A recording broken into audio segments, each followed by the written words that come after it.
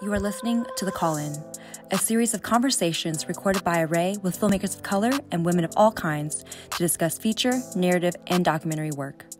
This conversation with Array releasing filmmakers, Sujata Day, director of Definition Please, and Agam Darshi, director of DONKEYHEAD, was recorded on February 3rd, 2022.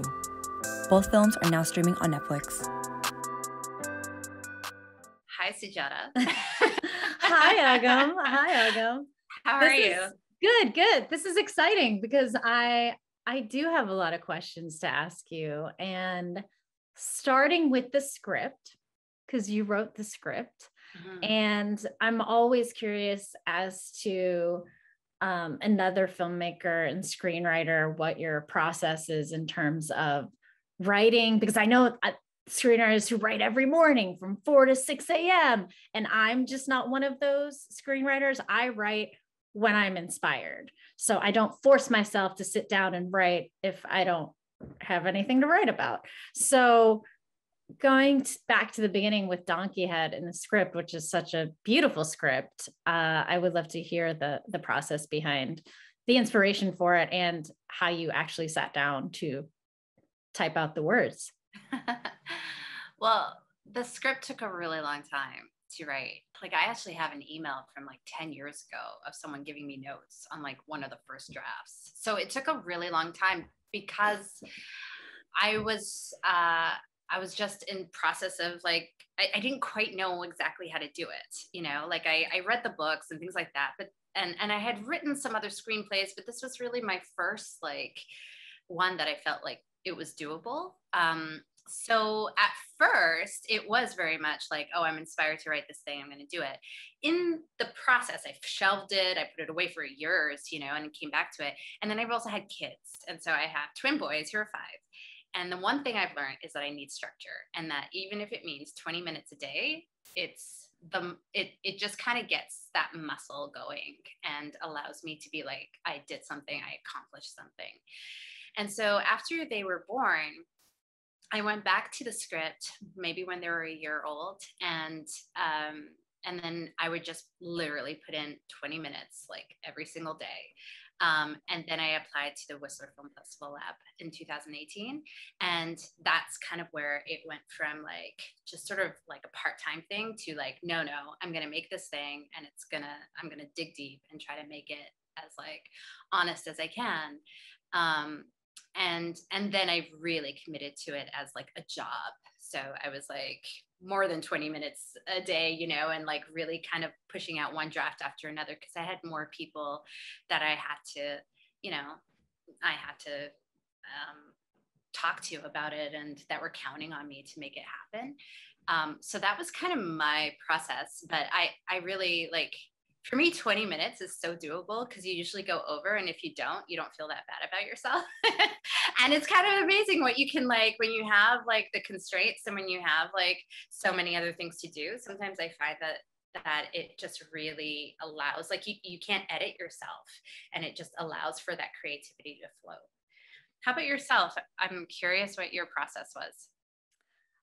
My process is for every single project. It's like I get an idea and I get really excited about it, and then I churn out the script, in a feature script, usually in a few weeks. And then if it's a pilot script, like in 4 or 5 days. Oh my gosh. Oh my gosh. That's amazing. Amazing.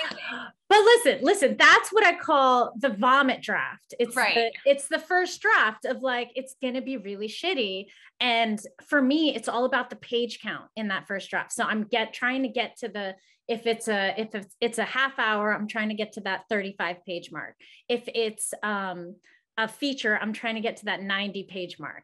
And so once I'll do like 10 to 15 pages a week if it's a feature, and just kind of churn them out. And I don't give myself any time in terms of day. So I can't do like 20 minutes a day. I'm like, okay, I've given myself the goal of 15 pages a week. So if that means 15 pages in one day, then that means 15 pages in one day. Right. And then I get to like kind of chill for the rest of the week. That's amazing. So do you start with a treatment? Are you somebody who's very sort of organized with your thoughts, and you create like, you know, beats and cue cards and all of that? Or are you just literally, you have an idea, you vomit on the page, How do you work? That's different for me for every script. So sometimes I just get an idea and I'm like, oh, this story is just starting to flow out of me. And I just start writing the scenes. And it could be that I write the last scene first, and then my characters help me get to that last scene. But lately, especially over the pandemic, and I've changed in terms of I'm writing out more of a huge outline first, and then writing from that outline. So it's a very large synopsis, which could be anywhere from like 18 to 20 pages long for a feature. And then I plug that into final draft. So the sweet scenes are already there, and I just have to put in the dialogue. And this I learned from Thomas Lennon's book, I believe it's called How to Write Movies for Fun and Profit. And one of the first things they say in the book is, if you're trying to make movies for Sundance, put this book down. But there's a really great way of mapping out the script in prose and scenes before plugging it into final draft, where when you do plug it in, you're already like 25 pages in. Oh, that's amazing. That's so really... I highly recommend that book. Yeah. Because that motivates you so much more, right? To keep going. Yeah. So it's been different now. I go back and forth from just writing to having it all outlined first. But in terms of now I'm working more with networks and studios, they obviously want to see the outline first and the idea of it and the characters. So that is training me to kind of focus on that more, as opposed to just diving into a script. So another thing I wanted to ask you is, and I'm really jealous of this, in Canada, it feels like there's a ton of support for indie filmmakers, and we don't really have that support in terms of grants and money. And I would just love your thoughts and how you feel about, raising money for your film and how that all came together. You mentioned the Whistler Film Lab, which sounds really cool. And was it winter when you went there? Was it snowing? Did you ski? Did you hit the slopes? But also just in terms of, I have a lot of Canadian friends who have gotten a lot of grants for their creative endeavors. So I'm curious about that. Yeah, actually, that's a really good question, because I'm also really curious about what your process was and how you got those, like, you have such amazing cast, and how I'm assuming they were all, well, anyways, we'll get into that.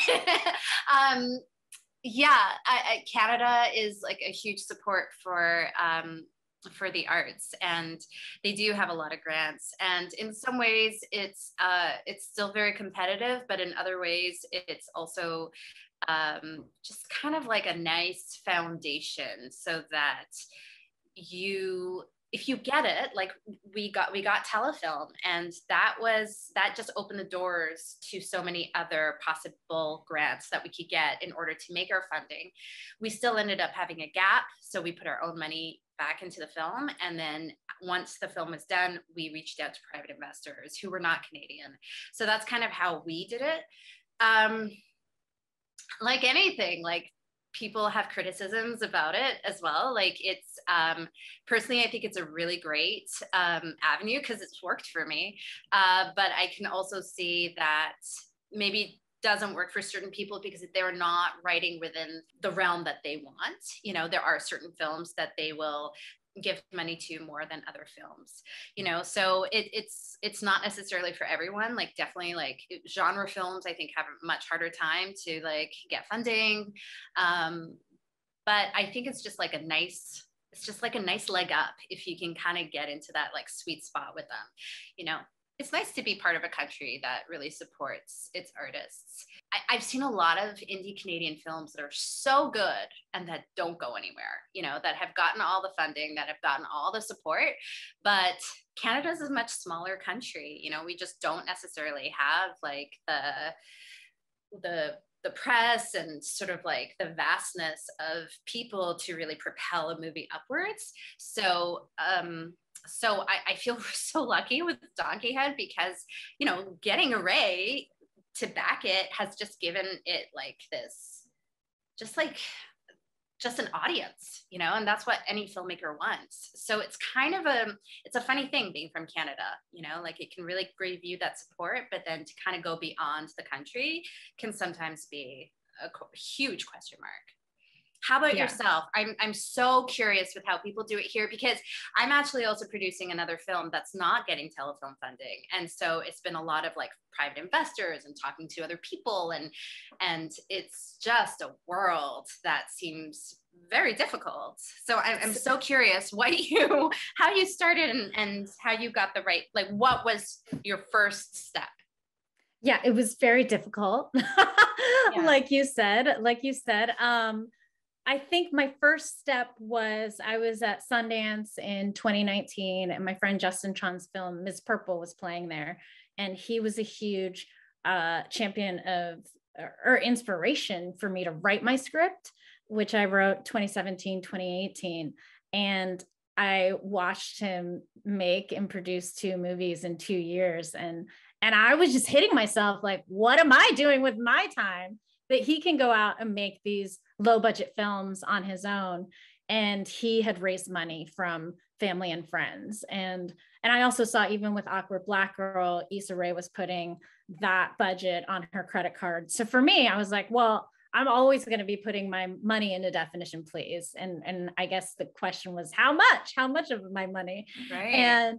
And then while I was at Sundance that year, I got an email. I had sold a show in the past year, and it was caught up in the Time Warner merger.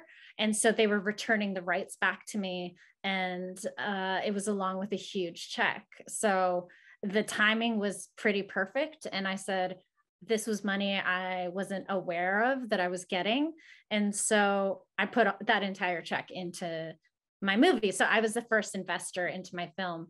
And after that, I say it was easier to get more private investors, just because they saw that you were betting on yourself.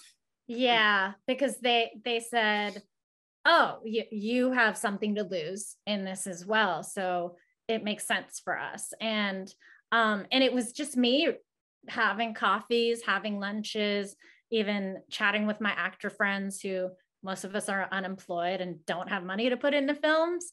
So it was more about talking to these actor friends, and then they would say, listen, I can't put money in, but I have a cousin who is interested in that. And he or she is a doctor or a dentist or not in the industry at all, and just wants to see our faces on screen, is excited for representation. And that's where I raised the rest of the money from these like family friends of friends that I had. And they were really happy with, with Array coming on board and seeing it on Netflix, and having their names next to Mindy Kaling in the credits is always exciting. Of course. And so it's been a very cool, interesting journey. And the raising of the money is definitely one of the hardest parts about the whole thing. Because once you get the money, I mean, you have the creative, you get your cast and crew together, and then you just go do the thing. So it was cool when we raised the money. What was the biggest thing you learned from that process of raising the money? I think the biggest thing that I had to get over was, obviously it's hard to ask people for money, especially for a creative endeavor. And I think I just had to get over that and think to myself, oh, the worst thing this person can say is no. Mm-hmm. And we're still friends and it's cool, because it's a big thing that you're asking for. So you can't put any emotion behind it at all. Mm. It's not about how good or bad is your script, or how good a bad or director you are. It's about finances, so I really made that kind of thing in my head, just telling myself, hey, I'm just going to ask anyone and everyone that I know and see who. I was asking childhood friends. I was asking friends from middle school, high school, and a lot of them came together and said, yes, of course. That's amazing. That's really amazing. And how did you get Mindy Kaling on board? So that was a shock and a surprise. So we started our virtual film festival circuit at Bentonville in August of 2020. And I believe it was the best decision we ever made, because at the time we were talking to other friends who had films that had been sidelined by COVID, and they were waiting for COVID to pass. And here we are 2.5 years later. And COVID has not passed. So I think we made a great decision in terms of just putting the film out. And I have so many other projects that I'm not one to put all my eggs in one basket. So I was like, let's just get Definition Please out and see what happens. And we started to get really great reviews and press, and it was starting to have a life of its own. We were getting fans at these festivals, and they were all regional. So it would play in a little town in Florida virtually, and it played 4 times in Pennsylvania, which was really great because that's where we shot the film. So then in early October, Mindy was a guest on a virtual fundraising panel. It was a political panel, and I was not watching it. And I started getting all these. You were not watching it. I was not watching. I had gotten an invite, and I was like, oh, what time's it at? And I was definitely taking a nap at the time. and it was just a lot of kind of celebrity guests talking about, voting. Right. So, my phone started blowing up, like emails and text messages from my fellow brown friends being like, dude, Mindy just name dropped you and says she can't wait to watch Definition Please. And I was like, what? I was like, I had never met Mindy. I never worked with her before. And I was like, that's really cool. That's amazing. So then I was like, okay, I just like tweeted her. I don't think we were following. I was like, oh my God, thank you so much for showing support to our little baby film. That it means so much. And then she retweeted it and all that stuff. And I was just like, wow, this is really cool. And then my team sent her the online screener of the film, and she watched it, and she started supporting it on social media and tweeting about it and Instagramming about it. And then finally in like August of last year, very recently, actually August or September of last year, I followed that rule. The worst thing she could say is no, right? so I wrote her an email, and I was like, thank you so much for all the support. Would love to have you come on board as an EP. And she said yes.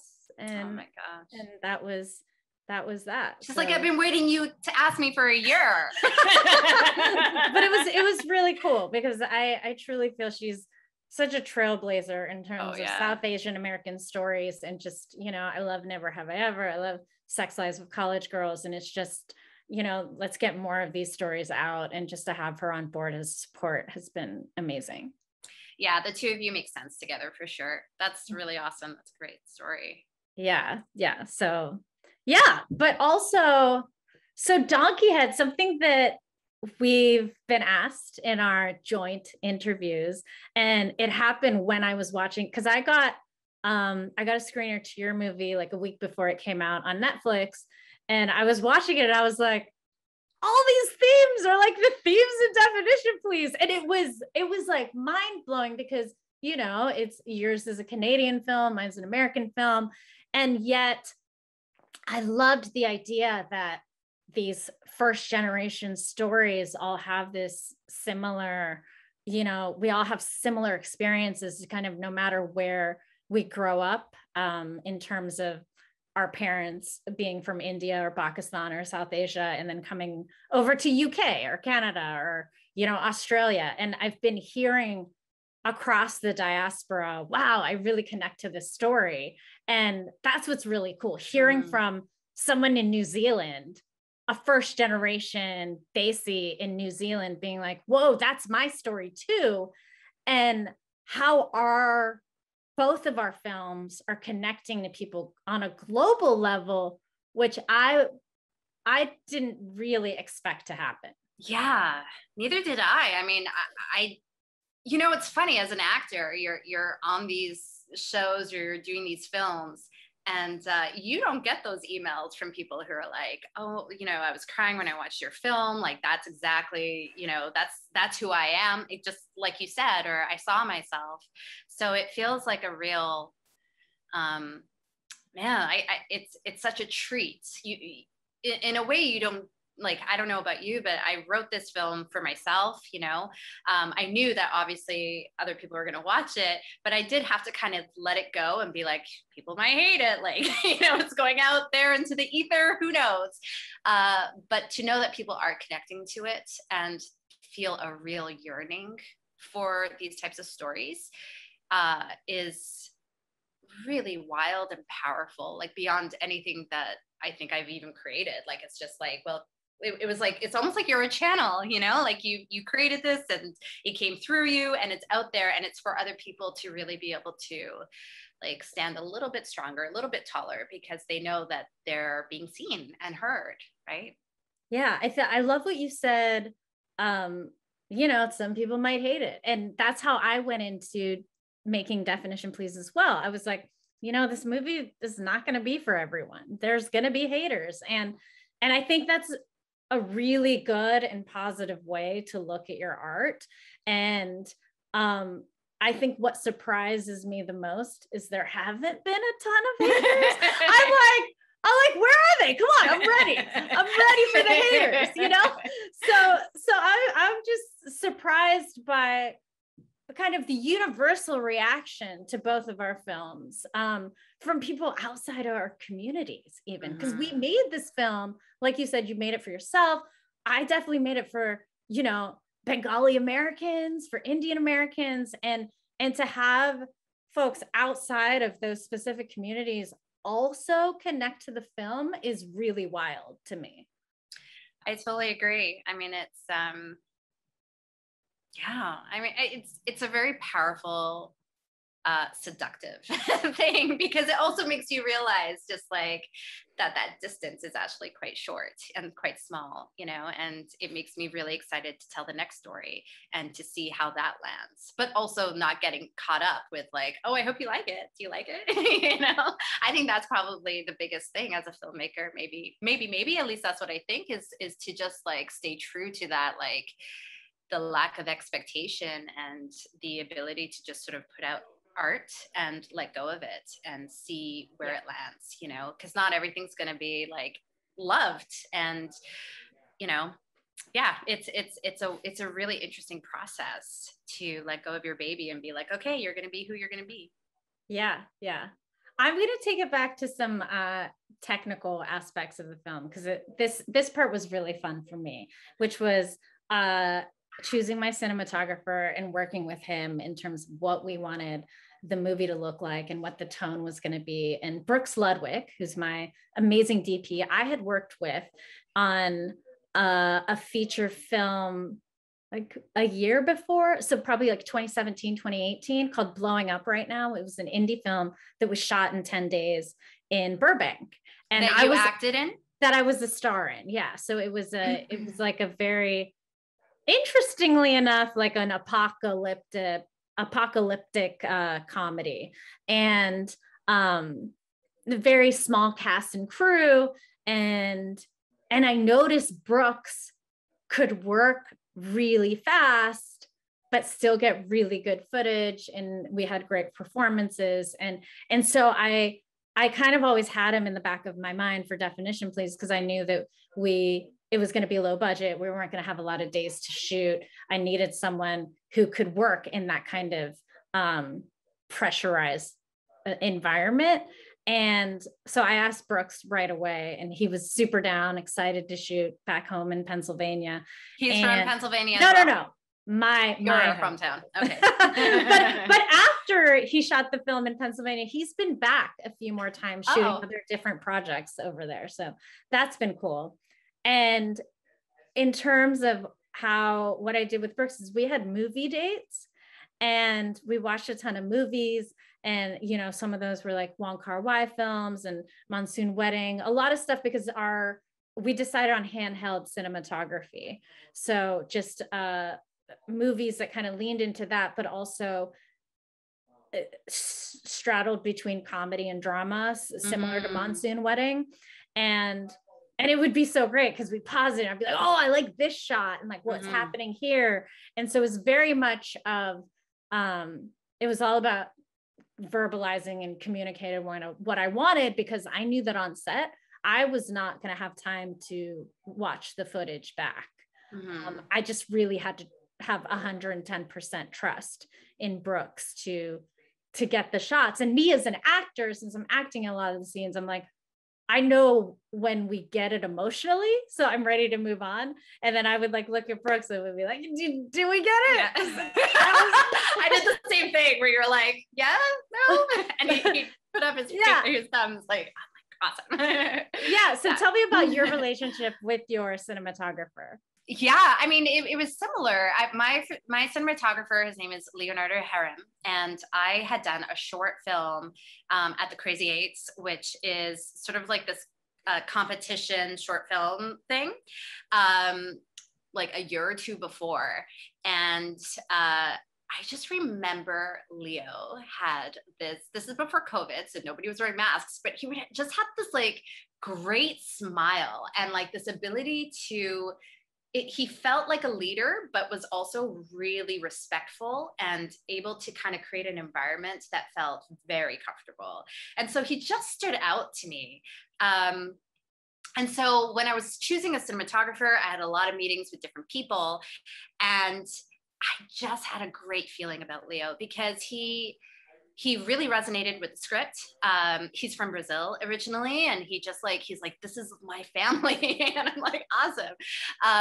And I just loved his sort of like international eye. And by that, I mean, just somebody who has like taste that's beyond what you usually see in like, you know, cinema and, you know, Vancouver, BC, you know, there's a lot of stuff that gets shot up there, but he was able to kind of like see beyond that. And he loved like, you know, Iranian films, and he loved, you know, Latin American films. And I really responded well to that. And so we started working together months even before we got funding, because we knew we were going to make the film. We didn't know how much the film was going to be made for, but we knew we were going to make it. And so we kind of had two versions. We're like, okay, one's the quick and dirty and one's the one that's going to be like for more money. And again, same thing. Like we would just like go through the script scene by scene. And, you know, he would send me emails with all of his ideas for, you know, what he responded to. And I would verbalize as well and send him pictures and films that I really loved. For me, Lulu Wang's The Farewell was like a really big one for me, because actually we weren't going for the handheld. We were going for like really static shots and so big families, beautiful compositions. And so it was just trying to understand each other's brain. And then at the end, I had this thing I called it my Bible, which was basically every single scene in the script was broken down, and it had the shot list, it had, you know, wardrobe, it had, you know, music, or like the arc, the arc of the scene, whose scene was it, like just every single thing that felt like I might need to know on that day, so that for those days where I was completely exhausted, where I just didn't know how to verbalize, I'm like, look here, you know. But by that point, me and Leo had already created such a bond over the film that it was like we were sharing a brain, and it was a really special thing. And same thing, I would look at him and he'd be like, give me the thumbs up or whatever, pull down his mask and like smiled, and then I'm like, oh, he liked it, you know. So it was such a special relationship, hey, with your DP. Oh yeah. You have to trust each other. It's when you get on set, it's almost nonverbal. And I think you said a couple things just in terms of your Bible and us both being the writer, director, actor in both of our movies, I feel like we both just had to come overly prepared. Yes. And that's what I did too. You know, I was just like on top of everything. And so that when things went wrong, which would always happen, there'd be little things, you know, we'd lose a location or something, then I could have the capacity to fix that problem on site and at that moment, because I didn't have to think about all those other things that I had already prepared for, which was the scene and what it was going to look like, and my rehearsals with my actors. And I had memorized my lines. I came to set prepared, you know? So I think that's something that I see in both of us, that we just came in, we wanted to do well for ourselves, and we didn't want to let down the rest of the cast and crew, because they were also coming in, for my cast and crew, like not being paid very much, but we ended up putting them in a nice hotel that was next to a Sheetz, which is an amazing Pennsylvania, like 7-Eleven type. But it's like they make fresh food there, you know. Oh, like, okay. Yeah. so they were very excited. I was very excited about introducing them to Sheetz, and we took care of them. But it was definitely like, oh, like they're flying out from LA or New York to middle of nowhere Pennsylvania to shoot this film with me, and I didn't want to let them down. So I have a question about that. Like, were you ever hesitant when you first approached your cast or approached your crew to be like, yeah, I wrote this thing, I'm directing it, and I'm going to be acting in it? Was that ever a question mark for you? Because sometimes that's an alarm for some people, right? Especially investors, but also for cast and crew to be like, can I trust this person so that they're going to be present for me when the camera's on? It was never a question. Yeah. It was never a question for me.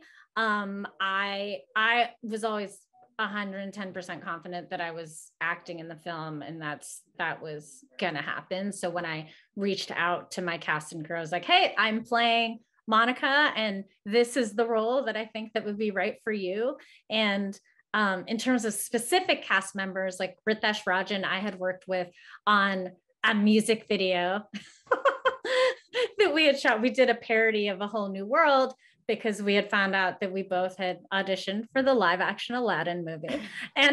And so we worked together really well on that shoot. And we just had this kind of natural, amazing chemistry. So I think, saw it, and you have an incredible singing voice. I was actually like, thank you so much. I mean, not good enough for Disney's Aladdin, but that's okay. That's okay. But yeah, so I think he was already aware of the way that we worked together, and I had directed that video, which wasn't a very tough video to direct. And so he had a taste of my style already. And then with Anna, she just, I had only met her, Anna Kaja, who plays Jaya. She's so good. She's so good. I had only met her briefly at a gala, and I knew that she would be amazing for that role. And I'm just so thankful that she said yes, because we had never really had a conversation outside of just meeting briefly. So I hope that maybe like my past work convinced her to be like, oh yeah, she can do this. So. And so did you have rehearsals with your actors? We had some rehearsals. We didn't have rehearsals with Anna. With Tesh, he had come over to the apartment. And I told him, I said, hey, it's just going to be a very casual read through. I just want to like hear the lines. He came in and he's like sobbing on my couch, like full on giving this performance. And I was like, oh shit, I got to bring it. Like, I got to get up to, because I'm just like reading my lines from the script, because it was a casual rehearsal. And, I was really impressed with him. And then we had a lot of kid actors as well. So the kids did come over, and I didn't really read through the scenes with them. We mostly played improv games, because I just wanted them to be themselves and just be able to kind of do whatever on the spot. I just felt comfortable that they would know their lines, and they did. Yeah, that's amazing. That's really great. You had some, really beautiful performances.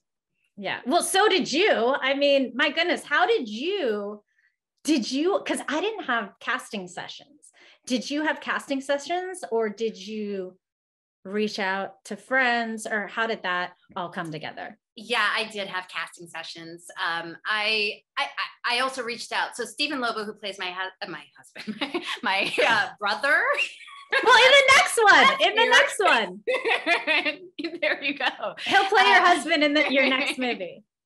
Well, he's somebody that I've known for a long time and that I have worked with before. And so I knew that I wanted him in the film. I just didn't know the capacity. And to be quite honest, I was like, I wonder if he would be great as the Roop character. But then when he read it, he's like, I really love Parm, and I would love to try to bring something to that. And so I was like, maybe. And so I did do a read through, and he read for Parm, and I was like, oh, he's got it. He has that quality. But I still had him come and test. And then same with like everyone, basically, like, even though I knew some of them personally, I found it really important. I wanted the siblings to feel great together and have a lot of chemistry. And I just wasn't able to imagine it completely. I wanted to really be able to see it. And Hussein Madavji is the one person that Hussein and Kim, Hussein Madavji, who plays Roop, I had never worked with him before.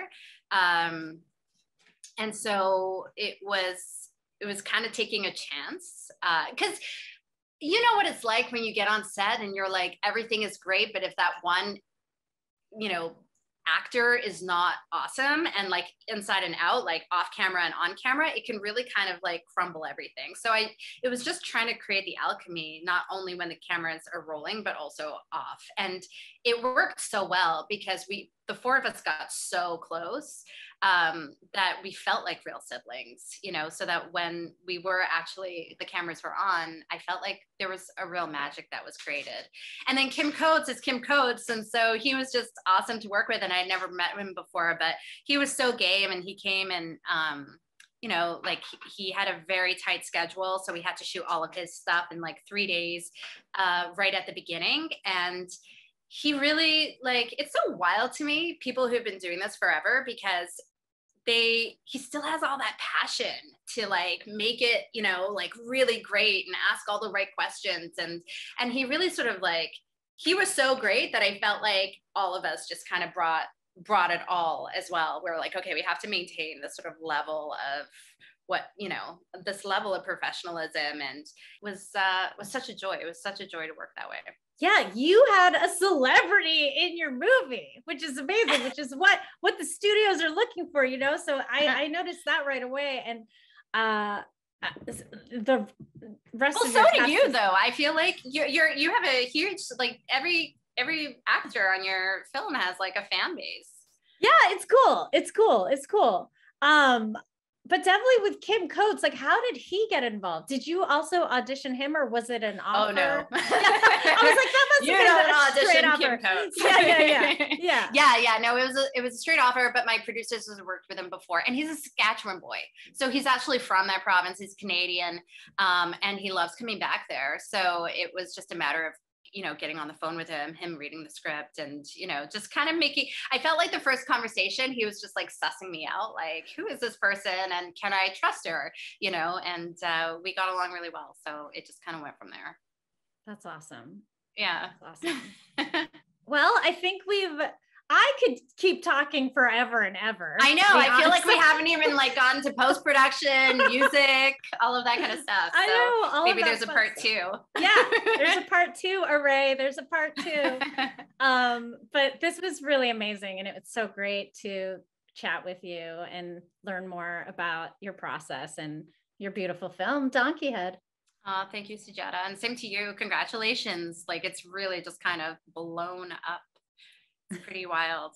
You can find Definition Please on Instagram, Facebook, and Twitter at Definition Please. And also me personally on Twitter, Facebook, and Instagram at Sujata Day. You can check out Donkeyhead at Donkeyhead on Instagram, and you can check out anything about me on Instagram, Twitter and Facebook at Agam Darshi, except for Twitter where it's at Darshi Agam. And thanks for watching Donkeyhead on Netflix.